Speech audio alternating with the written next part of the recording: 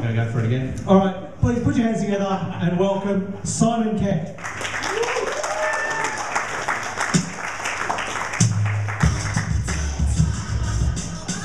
I love how Sean Bedlam used food on his robe as a euphemism for tissues full of loneliness. That's a sad moment for comedy, I think. Yes, food. Anyway, it's a nice little crowd here. It's fucking freezing tonight, isn't it? I'm surprised we had so many people. It's so cold. Like, this is the kind of weather where you resent getting horny. See, they know. They understand. Your partner's looking at you saying, how are we going to do this? Are we going to form a fabric airlock between my fly and your vagina? Or are we going to get balls to the wall sexy and have a little one trouser leg off lovemaking tonight?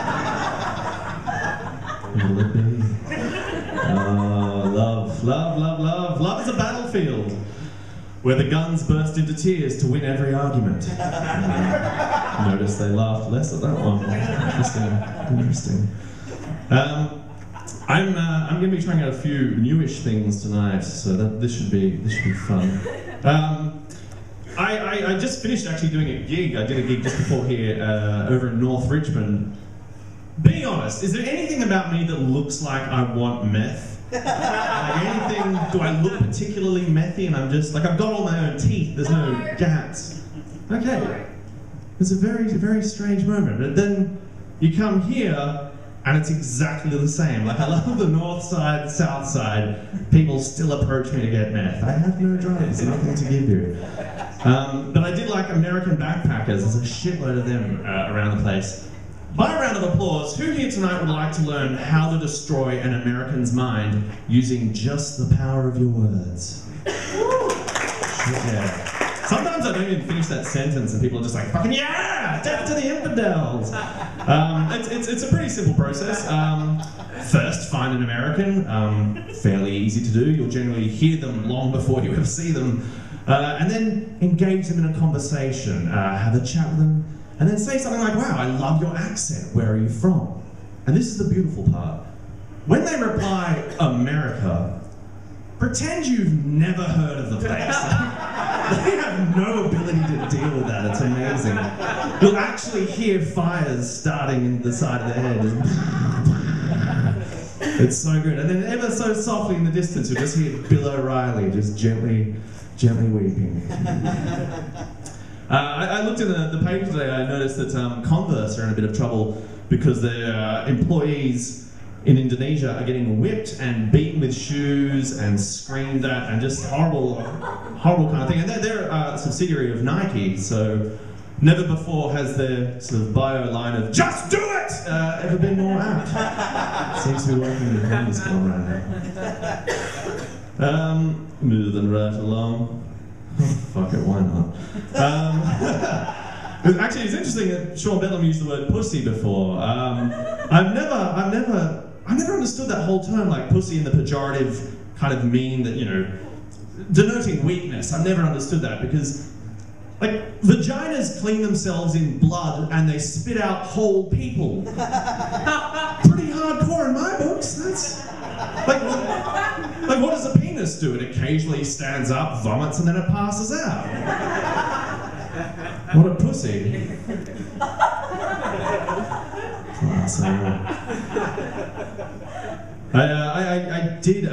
Yesterday I did this massive, like, tremendous... Okay, I did the kind of poo that makes you sympathetic to pregnant women, basically. See, again, they totally... Yeah, they understand, right? The ladies... What with our Anne Hathaway films and our travelling pants, right on, sisters. Keep it going, but I think I did such a tremendous poo that I now carry a photo of in my wallet to show strangers. Because I've recently just become a vegetarian, and like not a strict vegetarian though, because I still eat eggs, but I am pro-abortion, so it kind of makes sense, really. You're the one eating chickens, periods. Don't fucking get all crazy. Abortion's a tricky subject, though. It's a rough one because, like, I don't want to harm a living fetus, but I do want to kill children. So I feel like Yeah, like maybe that's a scheduling conflict. Like I reckon if we could just up the limit from third trimester to the moment it opens its mouth in a cafe, then I think we'd all be chuffed with that, right? Fucking hate young mothers are pricks, basically in cafes. Like they've got this residual god complex from creating life through their magical vagina. Hey, someone's been paying attention through the wine. Nice. But they do, and they just get this kind of awful god complex. And like, the moment, they have such, like, they'll spend 9 months nurturing this beautiful life inside, 9 beautiful months. And then the moment they've kicked the baby out of their Narnia flaps, they will just strap that toddler into a stroller and ram it into shins like a Russian icebreaker in the Arctic, just, oh, sorry, sorry, God, this is like mowing a lawn made of people that won't get the fuck out of my way.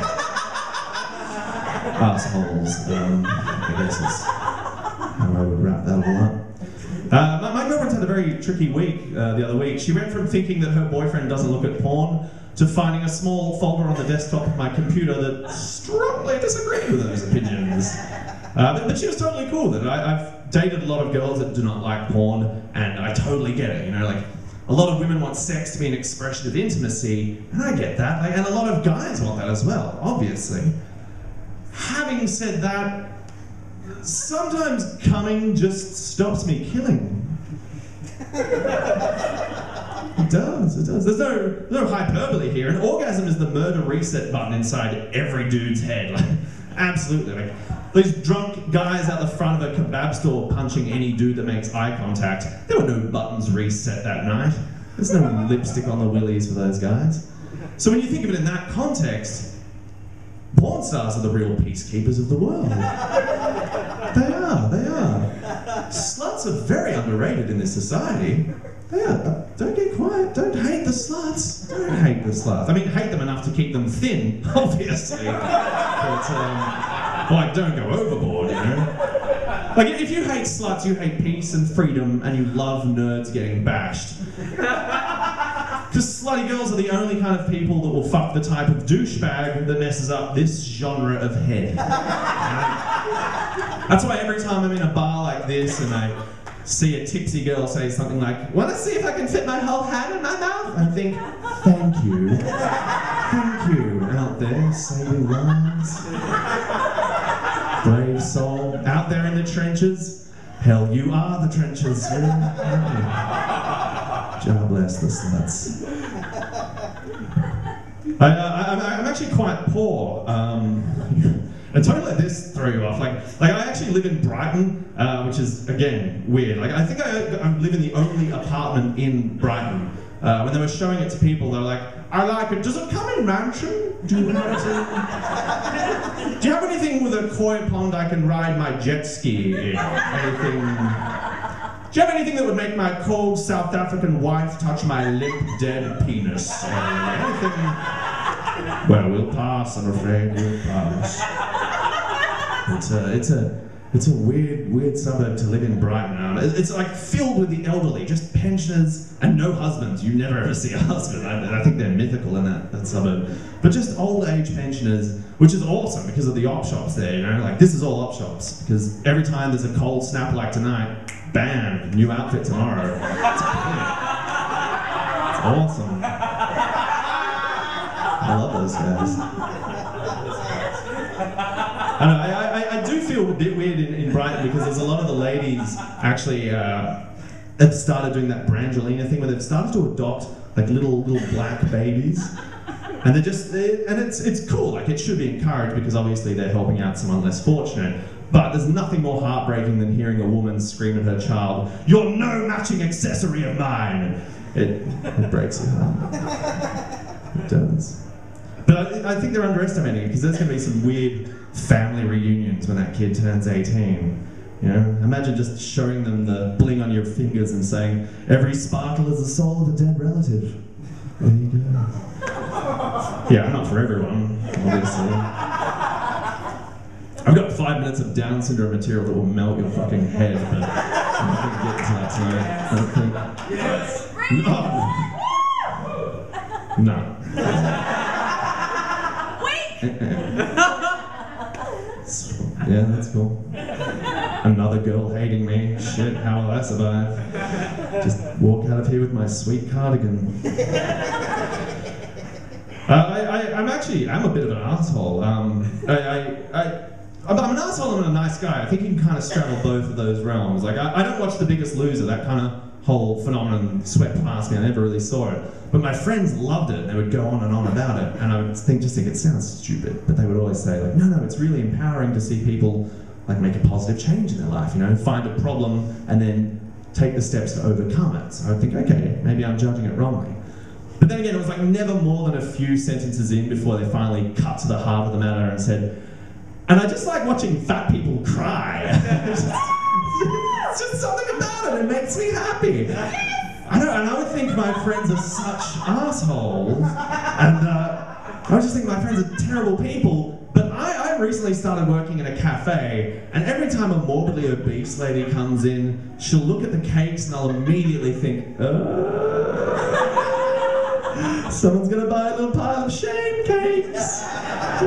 And then the worst bit is they never do. They get like a green salad and then they just, you know, a green tea, and they're so polite, which compounds it. Like, I just feel like such an asshole. Like, I spend their lunch hour hating me.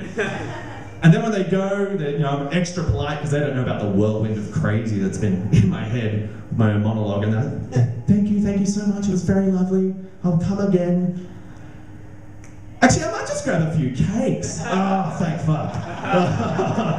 For a minute there, I thought I was a complete prick, but you're going to go out to your car and eat the cakes, crying, saying, is this what my emotions taste like? Oh. But, so clearly, I'm lovely like a rainbow, which is reaffirming.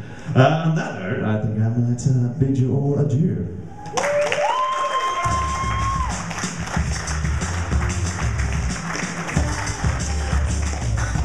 Fun again, everybody.